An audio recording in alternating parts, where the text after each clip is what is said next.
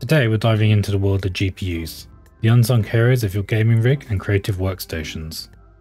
So, what is a GPU? The GPU, which stands for a graphics processing unit, is a specialised electronic circuit designed to rapidly manipulate and alter memory to accelerate the creation of images in a frame buffer intended for an output to a display. In simpler terms, it's the component that lets you see what's happening on your computer. GPUs are not a one-size-fits-all, with many CPUs even coming with built-in GPUs on modern processors. Modern GPUs have evolved to become powerhouses for all sorts of parallel processing tasks, not just gaming, but to video editing, to scientific simulations, and AI computation. How does a GPU actually work? At its core, a GPU operates on the principle of massive parallelization. It does this by following 4 common steps. It will first receive the data that it needs from the CPU of what it currently needs to work on.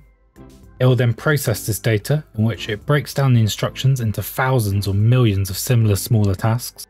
The GPU will then execute these, taking all these small numerous tasks and spreading it out across the potentially thousands of cores that the device has to work on them simultaneously. Finally, if applicable, the GPU will then display this information, sending it to a display such as a monitor ready to be rendered. This parallel processing is what sets a GPU apart from a CPU. While modern CPUs might have 4, 8, 16 cores or more, a GPU can have thousands of cores, all working together to crunch numbers and push pixels. While a CPU can do multiple really complicated things at once, a GPU can do thousands of them simultaneously. This is one of the main reasons why graphics cards are no longer just used for rendering content, and instead have created their own ecosystem of different industries using them. Let's break down the key components that make up a typical GPU and have a look at their architecture. Processing cores are the main workhorses of the GPU, handling the bulk of the computational work.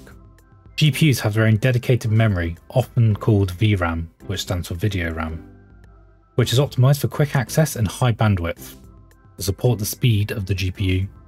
A typical GPU will also contain render output units. These handle the final stages of the rendering process, including anything such as anti-aliasing and other pixel operations. Modern GPUs also contain texture mapping units. These apply textures to 3D objects, crucial for realistic graphics in games and other 3D applications. There are many different uses for a graphic card. No longer are they just for gamers and video editors, they're now essential in various fields.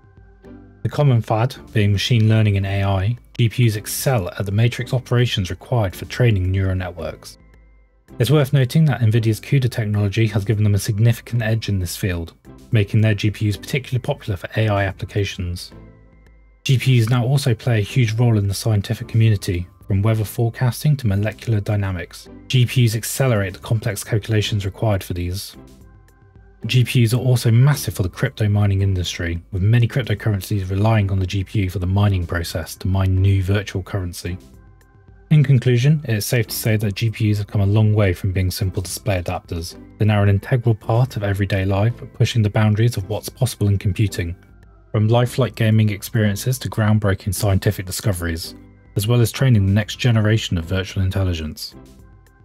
If you have found this video helpful, don't forget to like and subscribe for more tech explainers. Drop a comment below with your favourite graphics card or any questions that you might have. Thanks for watching, and I'll see you in the next video.